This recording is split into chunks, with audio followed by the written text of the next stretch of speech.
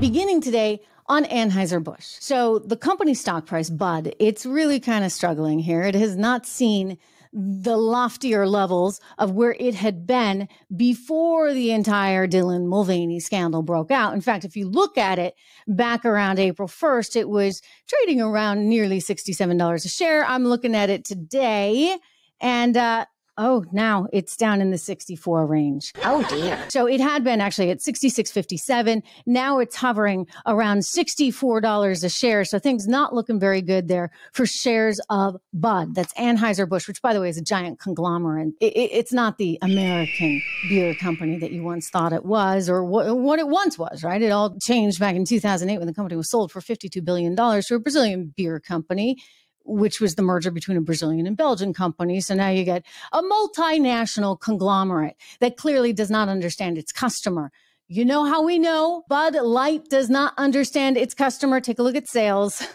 They just keep going down. It closes us down. 26%, that would be for the week ending April 22nd. Most recent numbers, they just came out today. Now, if you look at volume the week before, it had actually declined to 21.1%. So there's a trend here. The week before, I believe, was down 17%. So 17, 21.1, 26.1. People don't want your beer. And it's no wonder. I mean, all they can think about is this. I kept hearing about this thing called March Madness, and I thought we were all just having a hectic month, but it turns out it has something. In contrast, you look at Coors Light, well, their volume is up 13.3%. You look at Miller Lite, and similar story over there. They're upwards of 13% at 13.6% of a gain. So look who's going up, look who's going down. That explains a lot. You know, one funny thing that just came out is that the company had to actually disable comments on their commercial. They uploaded their commercial that they had run during the NFL draft on last Thursday night. They uploaded it to YouTube, and apparently people were so upset. It just was this outpouring of people furious with the company.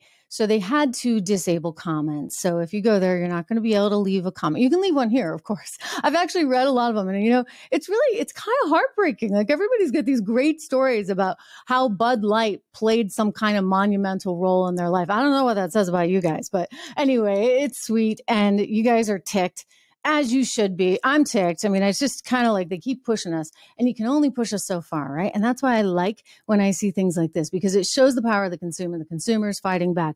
Speaking of which, speaking of the power of the consumer, we've also seen a similar story going on over at Fox. You know, they sent Tucker packing, and the audience went packing itself. So they are not so interested in the 8 p.m. program. Brian Kilmeade was in all last week. They get a new guy in this week. We'll see how it goes. But I think it's a question of trust, right? Like, viewers get upset, beer drinkers get upset, and yet these companies, they don't learn their lesson. They keep on doing it. Are we losing?